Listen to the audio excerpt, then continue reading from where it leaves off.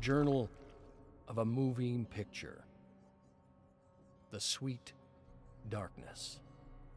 Captain Pierce found an old journal with sketches of people and creatures in elaborate costumes celebrating the sweet darkness. It was signed The Mad Designer.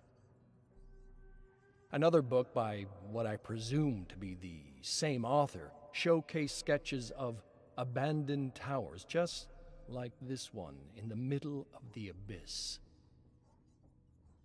Pierce believes we should form parties to search for them. I think they're just sketches of a creative artist with lots of time on his hands.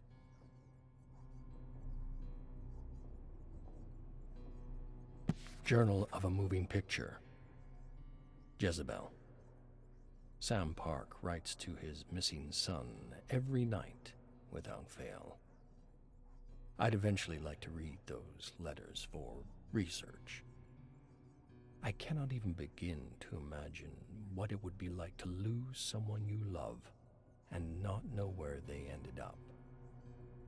On another note, we found several other journals with absurd designs and characters illustrated by an artist who signs off as Jezebel.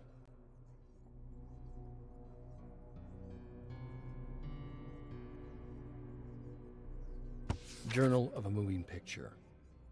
The Mad Designer. Alex found a room filled with masks and other objects created, it would seem, from Jezebel's designs. It seems to me that Jezebel and the Mad Designer are one and the same. She seems to have multiple personas, and her designs seem to be quite bold and unrestricted.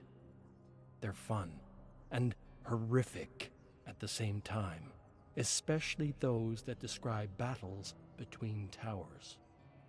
If there is any credibility to her sketches and notes, it would seem as though I was wrong, and that there are several of these towers scattered throughout the abyss.